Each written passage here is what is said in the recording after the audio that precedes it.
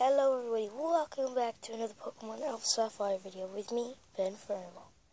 Today I can be showing you how to turn thunderus, landorus, and tornadus into their theran forms.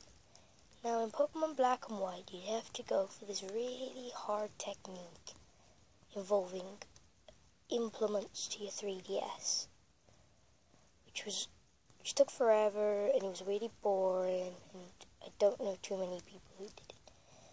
But in Pokemon Omega Ruby and Alpha Sapphire it's a lot easier. First you want to come to Malville City and you want to go to the west corridor. And then just literally come here, turn around to this lady. As you can see, she's already gave it me. Talk to her. You need to have thunderus, landorus, or tornadus in your party, or you can have all three or two of them. But you need one of them at max. You come into your bag, it's in key items at the bottom.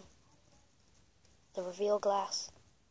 Use it, go to thunderus, and I'll zoom in on it, guys. Boom. Thunderus in his reveal form.